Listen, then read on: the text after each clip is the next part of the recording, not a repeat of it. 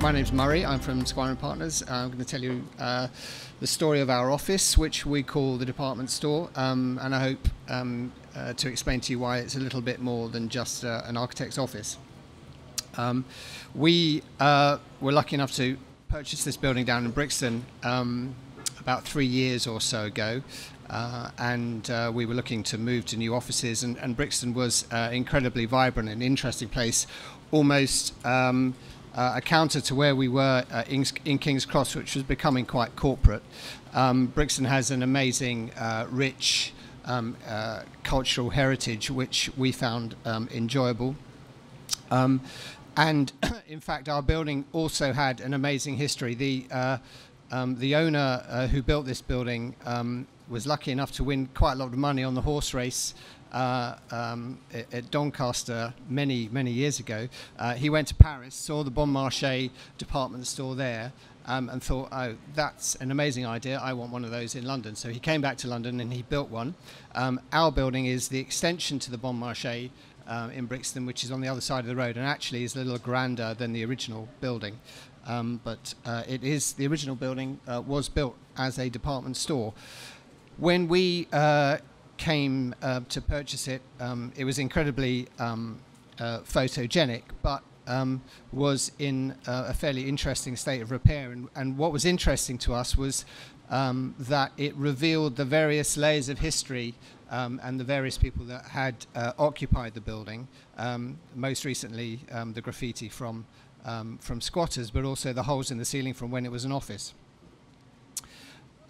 So we rather literally took the idea of the department store and organized the way that we would use this building with our own kind of in-house departments, but it went further than that. And particularly at the ground floor level, we wanted to animate the streetscape with other uses, not just our own. And so we engaged with the community and talked to them quite a lot about retaining the post office and having other uses at the ground floor. Down in the basement, we're quite lucky in that we have some space that not only we use for staff seminars, but invite other people in to use this space as a gallery space, exhibition, yoga classes, all open to the public.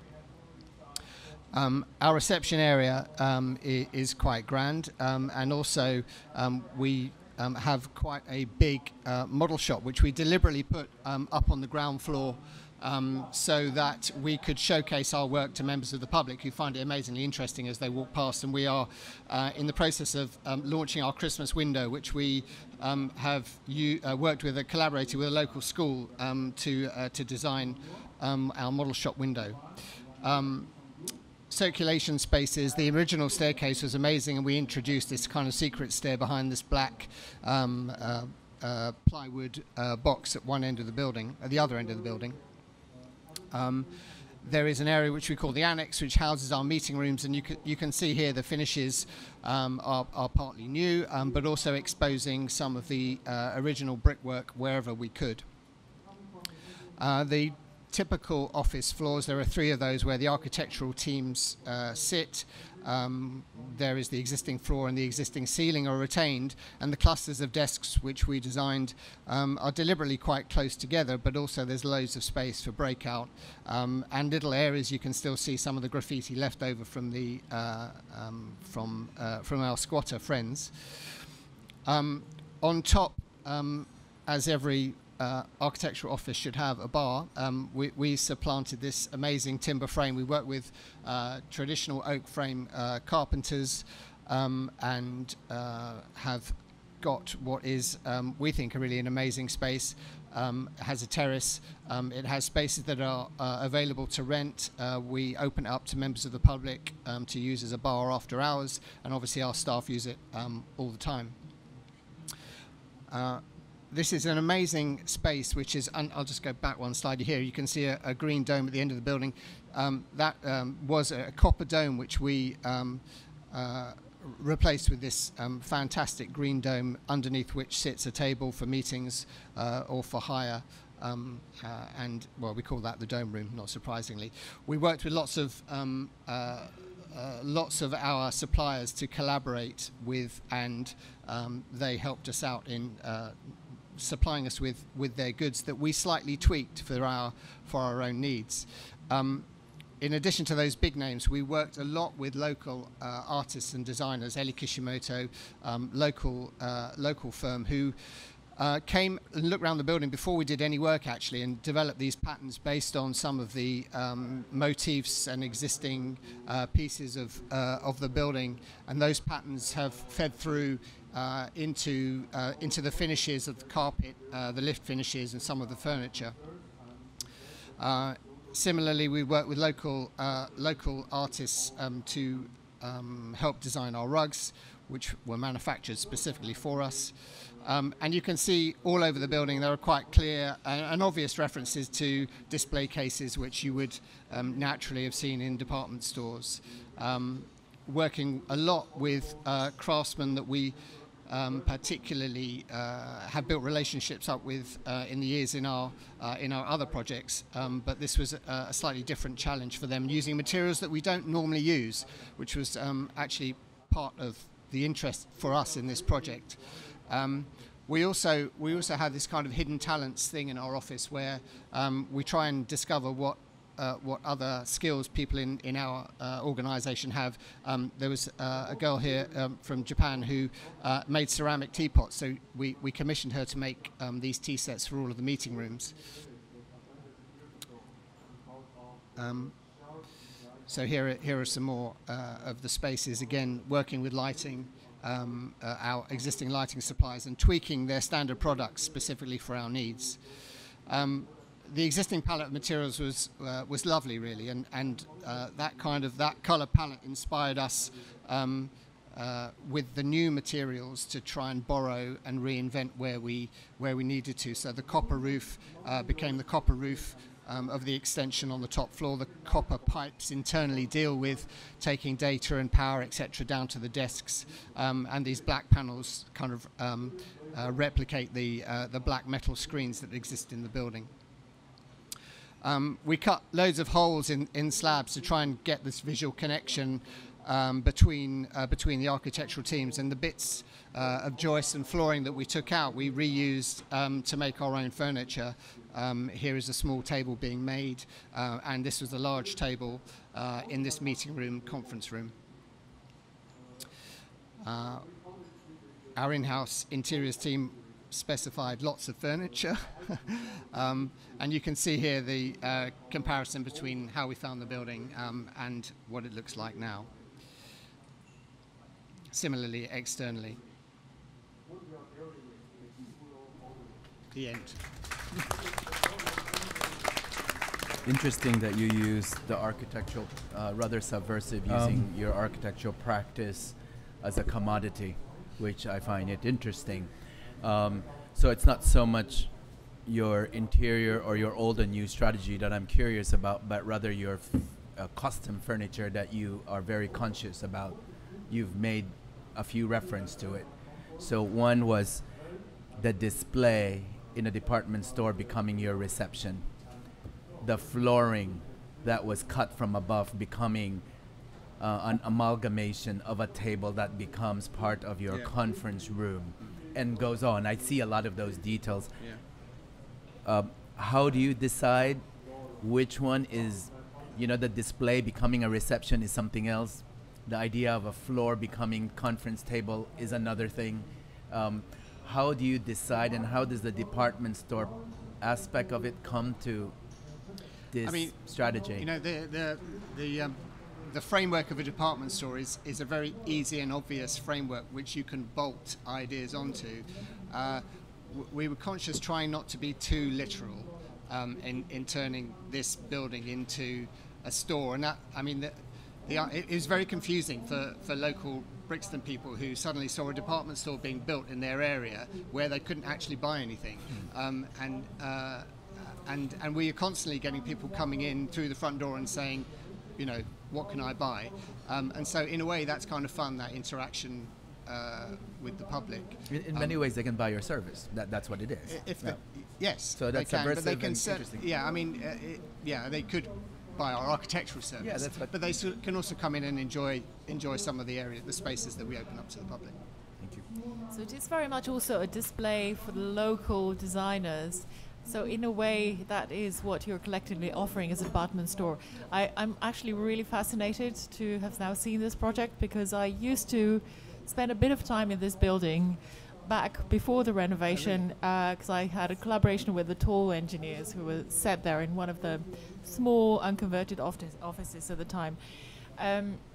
What I remember from trying to find my way around the building was that it is a huge block that sits sort of uncomfortably in the middle of Brixton and its textures. How did you resolve the lighting? The lighting? Yeah. On the typical floor, externally or internally? Is there internally. Internally. Yeah. One of the rules that we set ourselves was that there should never be any white walls in the whole building. We wanted to really decorporatize our image, and I know it's a very boring use of the term that we wanted for our office to feel much more homely, comfortable, and the lighting aspect of that is an enormous aspect of how you create a space. The reality is we probably don't comply with any regulation for an office lighting, and that was totally deliberate, and I think the scheme has benefited from design overruling the rules. Thank you. Yeah, just a question that which part of the building are public, open for everybody, and which are just private for the workers of the offices? So we have an upstairs downstairs idea. So there is a downstairs space which is open to the public for organised exhibitions, seminars, galleries, events, life drawing, yoga. That happens almost every day. Upstairs is open to the public if you're a member, because we have to control the numbers. Okay, but the rooftop, it's not public. Yes. It is. Yeah. It is. Okay. People have to pass through the floors to the private floors, let's say the off-limits floors, to get to the bar and restaurant. There's actually a separate entrance. Okay. Yeah. But my question, first of all, let me compliment you. It's a wonderful building. I've been there, and I know that it's amusing. I like the window display with the mannequins with the horns, but they're still there, are they?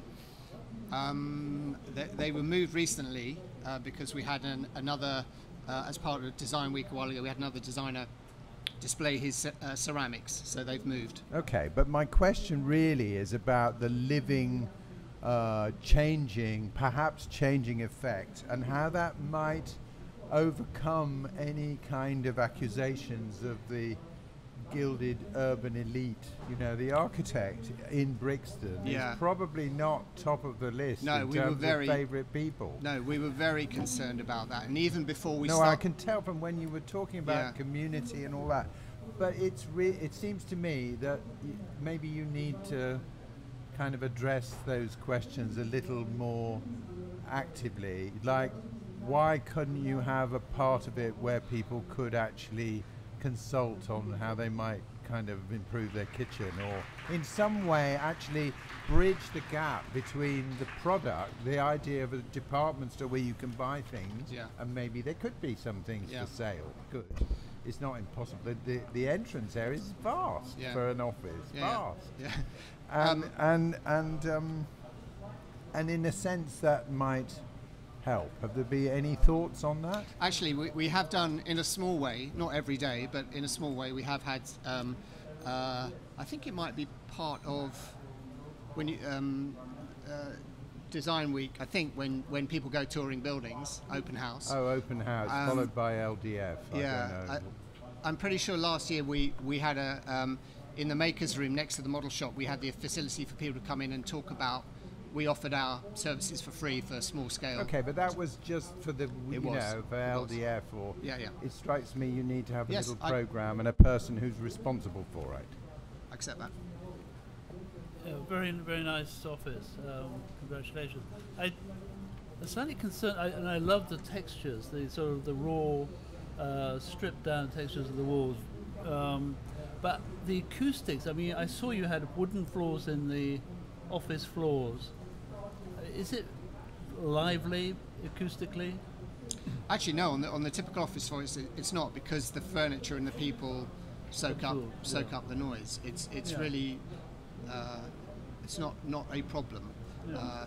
I mean, if we've knocked quite a lot of holes through the building, so sometimes when there is a seminar going on in the basement, lower ground floor space, that noise sometimes permeates up the building, but it's not a problem. Thank you. Thank you very much. Just a couple of questions. One about fresh air and daylight. Fresh air, do the windows open? Simple Yes. question. Yeah. They do. So that's how you control the environment, through a natural passive approach?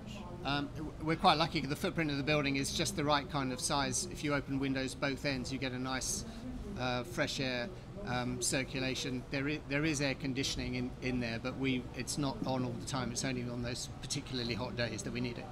Okay, and just a quick one on agility. You've obviously taken a building that had one use and you've transformed it into another use with a very strong theme that reflects the previous use. Going forward in the future, how easy would it be to change both the functions you currently carry out, but completely new ones? I think that I rather hope that it stays as an architectural business for quite a long time. I support that completely, absolutely. That's not what you meant. Yeah, but I meant, what if it changed again in 50 years' time into an apartment building or something else? The building is adaptable. It's one of those kind of older Victorian type. I think what's great is that the floor-to-ceiling heights are so generous that it can transfer its life into something else and still be equally grand. So I see no reason why it can't. There's nothing that we have done that would prevent somebody else transforming it into a different use. Okay, thank you. Thank you.